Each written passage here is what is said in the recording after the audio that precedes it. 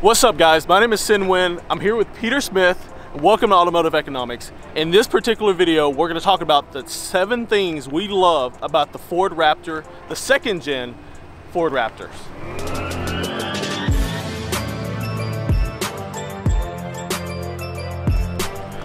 The first reason why we love this truck is the powertrain.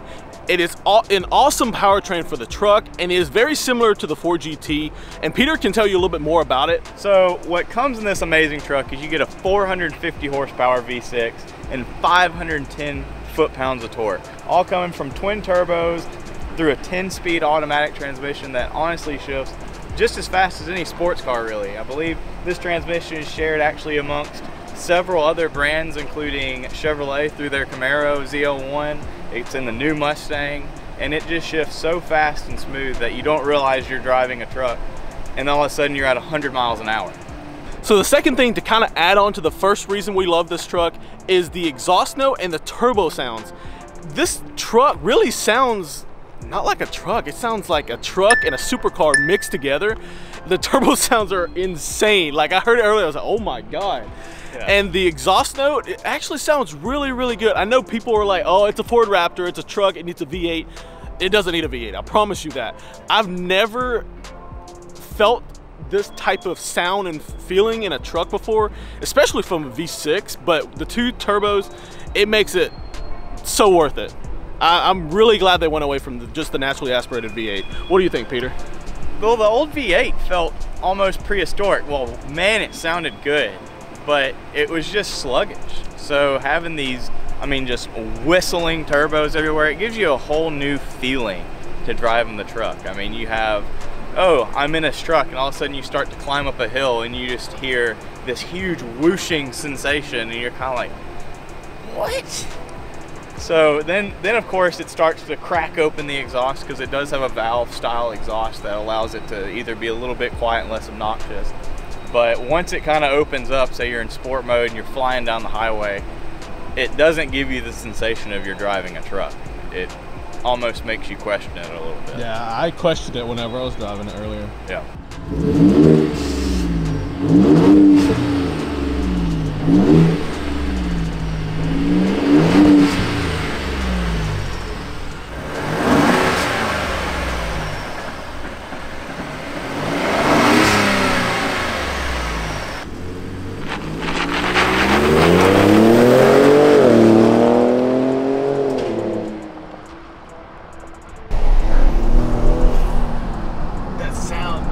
The third reason why we love this car is the ride is very, very comfortable. I don't know if you've ever really ridden in a Raptor or really in a truck in general.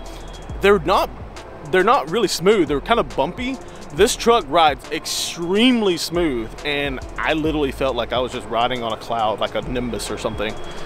So what do you think, Peter? I mean, you've lived with it for 2 years now. Yeah, so I mean, I think with the fact that you can just drive over whatever bump you want at almost any speed, which is kind of bad. It's a little dangerous, but you know, there's no hesitation of, you know, hitting bumps or potholes. You're not worried about bending or breaking anything. But for being such a big shock absorber, it's a 3-inch shock absorber that has a little over 12 inches of travel almost all the way around. So you're dealing with a truck that, when you think about it, it probably shouldn't ride that great. But it just absorbs and soaks up every bump. It does roll a little bit, but I mean, it's a 6,000-pound truck. It's gonna roll, but as long as it doesn't roll over. It doesn't roll over, but it definitely hits this weird category of pickup truck where it's almost like a luxury pickup truck.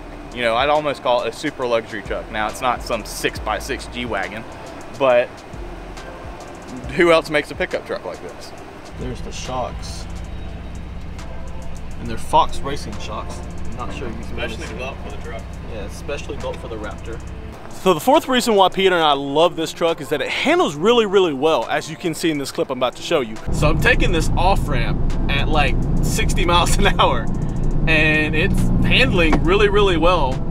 I mean, it's a Raptor, but still, it's handling really, really well. Just a little body roll. Just a little body roll. I mean, it's a big truck, so I expected a lot of body roll. I was expecting us to do like a few tumbles here and there, but you don't expect it from a truck that's 6,000 pounds. Like, I don't expect it from a lot of vehicles in general, like my Chevy Volt.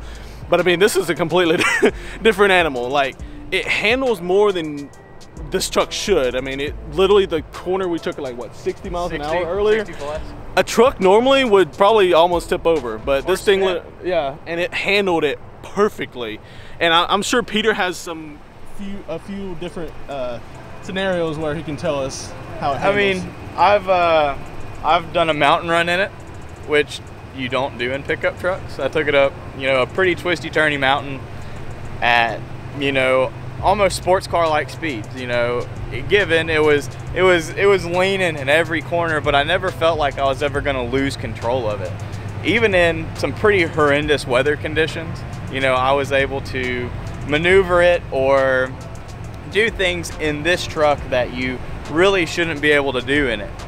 Things that you should really be able to do in cars. But say you turn it on 4 high, it's snowing or it's flooding, and you're just able to almost drive around like you don't have a care in the world. You're gonna get there, and you're gonna get there in a really fun way. You're gonna get there either sideways, and it's completely controllable. You drive it up a twisty turny mountain that's covered in dirt, and it just seamlessly goes over it all. It just seems to never want to stop driving, which it takes a while because it has 36 gallons of gas, so it's almost 1,000 miles later. The fifth reason why we both love this car, or truck per se, is it makes sense for a car person that needs a truck or wants a truck instead of a super small like Miata or a Corvette or Camaro, whatever. And it's useful. It has a lot of useful, I guess, things that it can do, like haul stuff literally anywhere and still have fun when you want it to. And I mean, I'm sure that there's a lot of other options out there, but I think this is one of the best options. And I think you can agree. Yeah, I mean, it fits every niche you could want. It has horsepower, it has engine noise, it has turbos. It just like all our sports cars don't make sense. Why would you own it? Why not? So it still lets you feel special driving something and having fun without having to compromise space. I mean, I can fit 50-inch TVs in the back seats, and I can haul a whole apartment around in the back. And you can drive it while not matching at all. Exactly. The sixth reason why Peter and I love this truck is that the interior is awesome. It has so many things and it has so many features. The panoramic sunroof, and I'm actually going to show you guys that right now. So the interior is actually super, super nice. I get very hot when I'm driving and whatnot, so I like that it has butt coolers. I don't like butt warmers, I like butt coolers. And this truck has it. For sweaty butts. Sweaty butts. So yeah, it even has these paddle shifters that actually came out of the Ford GT, and it looks so good.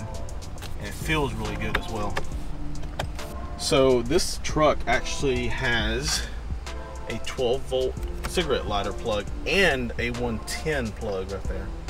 Well, and it just, I mean, you can plug your laptop in, you can plug your cooler in, whatever, anything you want to plug in to 110 outlet right there, you can.